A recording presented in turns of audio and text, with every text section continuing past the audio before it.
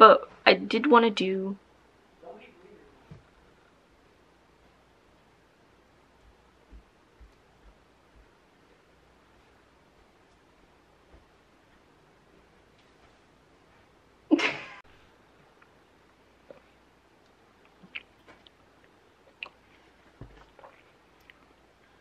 okay. Hey friends, welcome back to my channel. It is me, Alana. I am back with another video. Look at me go. I'm trying.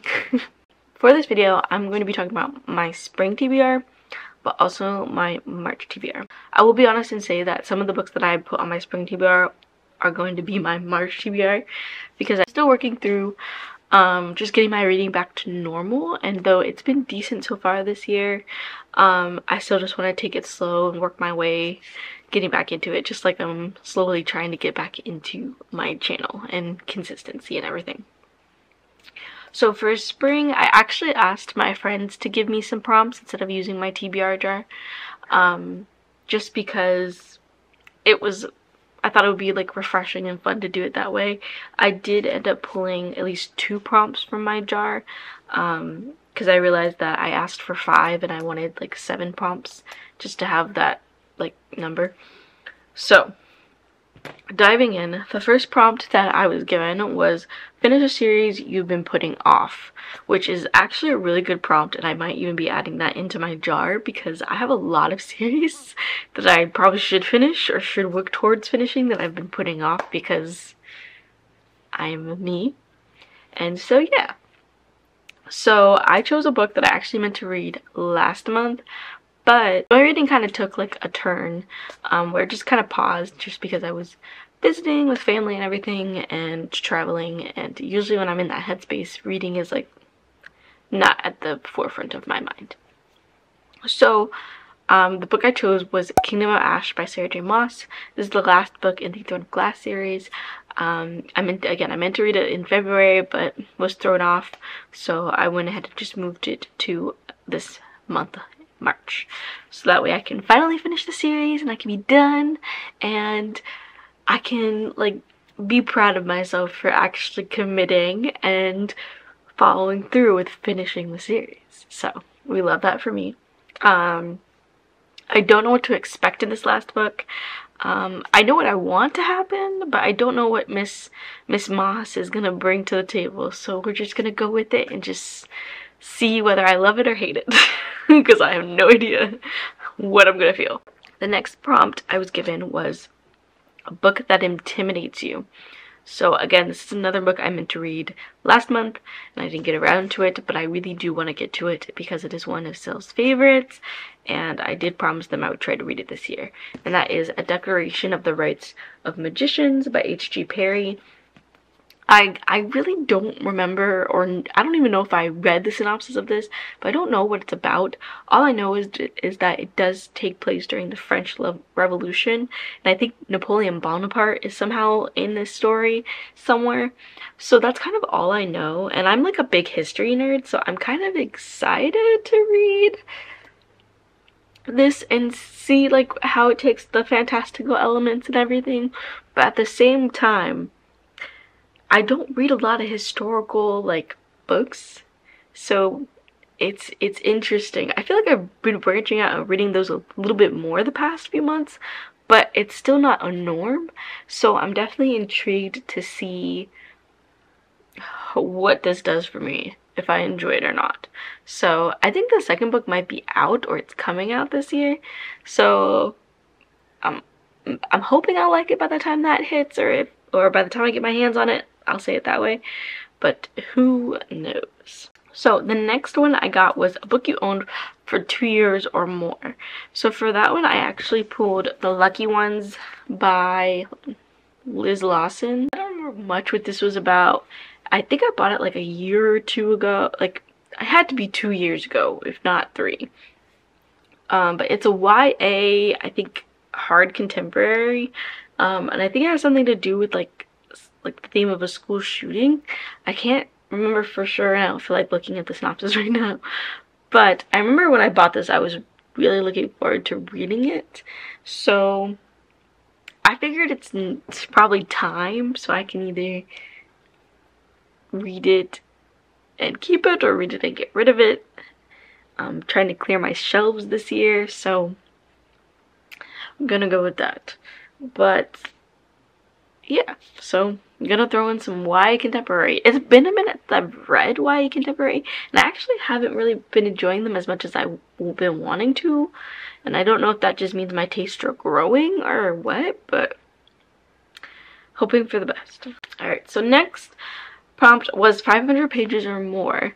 So I'm going to be moving on to the third book in the Last Magician series, quartet, I don't know. And that is The Serpent's Curse by Lisa Maxwell. This is book 3 in that series, quartet. I read book 2, actually I finished it I believe last month. So I wanted to go ahead and just read book 3 while it's still fresh in my mind, so that way I can just move on to the 4th book and be done. Where book 2 left off, it was weird, so I really don't have any expectations going into this 3rd book besides expecting it to be weird, because the 2nd book was weird. So yeah, obviously I'm not gonna talk about the 2nd book because spoilers, but the 1st book is about this girl named, I think it's Esta, and she has been trained her entire life to go back in time, use her ability to go back in time and gather these like big artifacts for this old man that's like basically her adoptive father. And so he sends her back to, I don't remember the exact time, but he sends her back to a specific time period, I think it's like the 20s, in order to gather the last artifact. And so there she kind of gets wrapped up in the people and the groups and the issues that were happening during that time, and she starts to really doubt her adoptive father and really kind of open her eyes to the fact that maybe she's been manipulated this whole time, and maybe people aren't who they seem like they are. And so it's very interesting because the whole book you're playing this like guessing game of like, who can you trust? Because at this point it seems like everybody's lying about something, even Esta herself. So it's very intriguing. Alright, so a book recommendation is the next prompt. Chanel recommended me Boyfriend Material by Alexis Hall. I'm gonna be honest, I feel like I've seen so many bad reviews about that book that I'm kind of nervous. And I feel like this was a hate crime. But Chanel said she's reading it and she's actually liking it. So who knows? We're just gonna go with it. We'll see what happens. I could probably get the audiobook and we'll just go from there. I don't know what this book is about.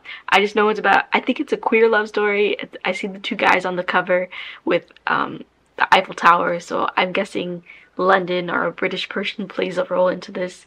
But we're just gonna dive in and see how it goes. Goodness. Alright, next prompt is read a book with a squad or found family. This is the one of the ones that I pulled from my jar. So for that, I'm gonna read Betrayed, which is the 2nd book in the Marked or House of Night series. I read Marked last month, I believe, and so now it's time to move on to Betrayed, which is the 2nd book. And I picked this specifically for this one because in the 2nd book, Zoe has found like her friend group within the school that she has moved to, and they also become like her family. So I figured it was a good fitting book for this prompt specifically. So if you don't know, this book is about a girl named Zoe Redbird who lives in a world where you're either human or you're a vampire. And so when you're a vampire, what happens is you are marked, and so you get like a little mark on your forehead, and then you are supposed to immediately sent to one of the boarding schools for vampires, where they train you on the lifestyle of a vampire and the phases that your body goes through in completing its process into becoming a vampire. The catch is though, any point during this process your body could just give up and die and not like be able to successfully adapt to change. So at any point you could just like drop dead.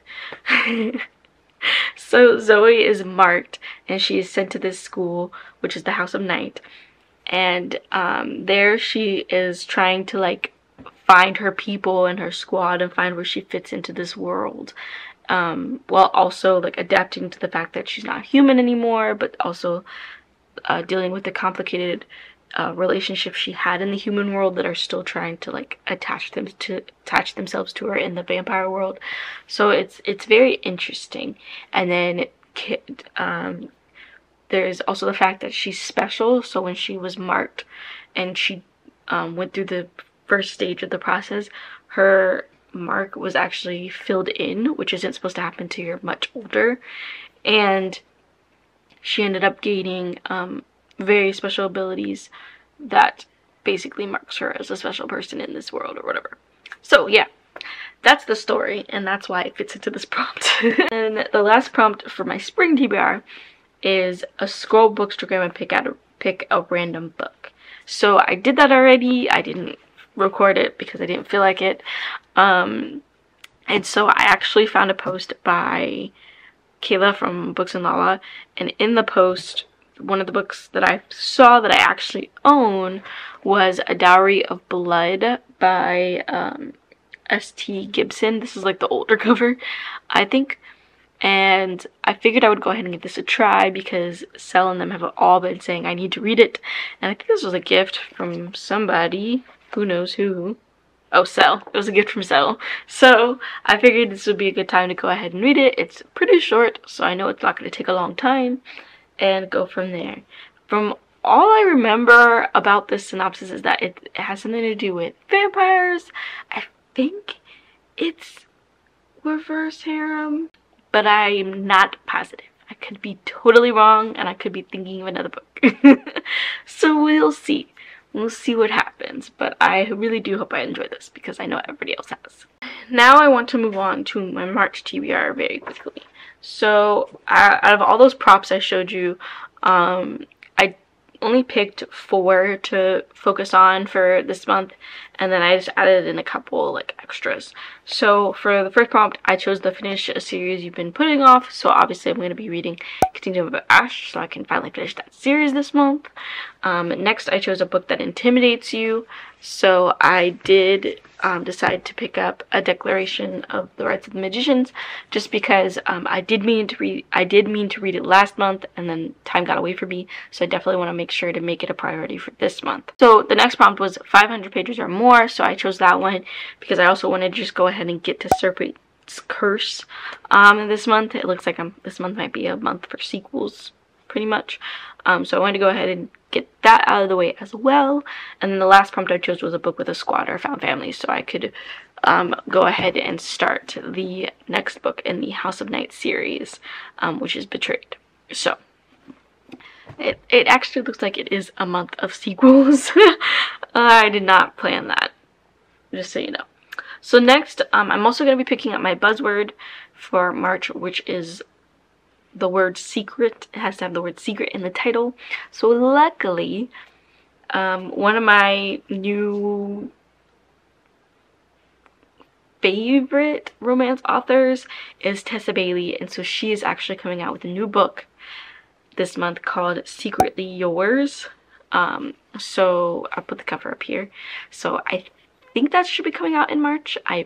At least that's what I understood when I was looking up dates and stuff. So I'm probably going to get my hands on that, and hopefully I will be reading it.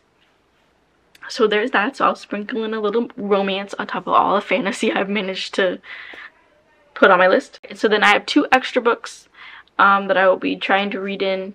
No, 3 extra books that I will be trying to fit in, and then I will be done with my TBR. So the first extra book I have is Half a Soul by Olivia Atwater.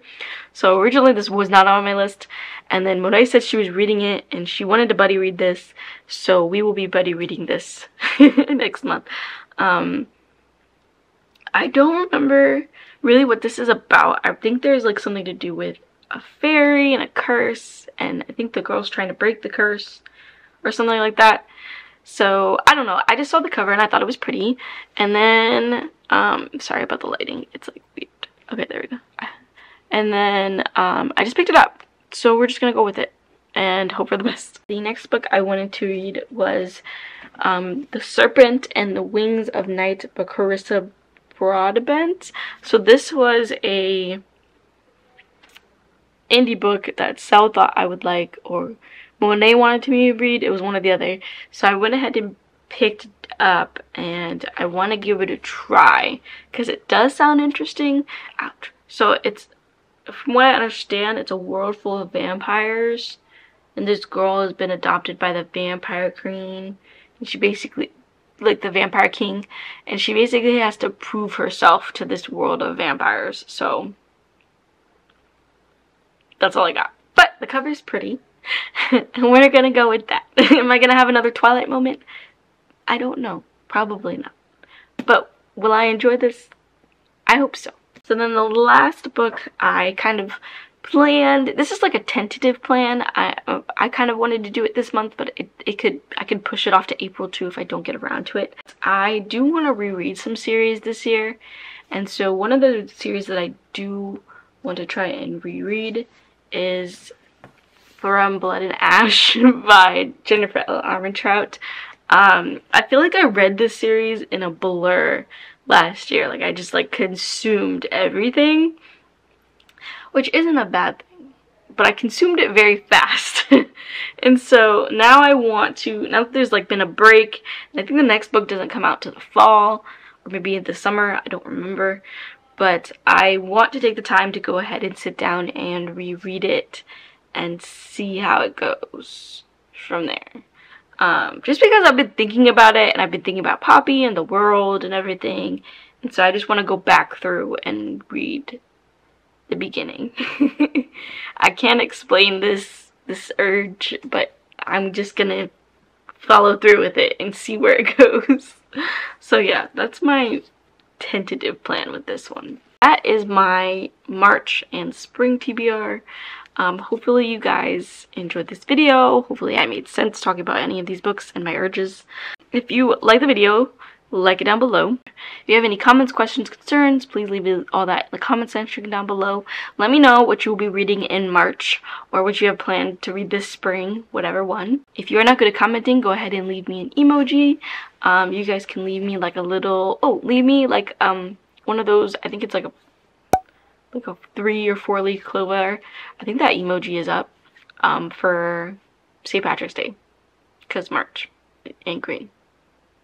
So yeah, and if you want to see more videos from me, please subscribe down below. I promise I am trying to work on my consistency. I'm trying to put more videos out, and I'm trying to edit as fast as I can while also doing all the other things in my life. So thank you guys for watching, and I'll see you next time. You guys are all sunflowers in a world full of weeds.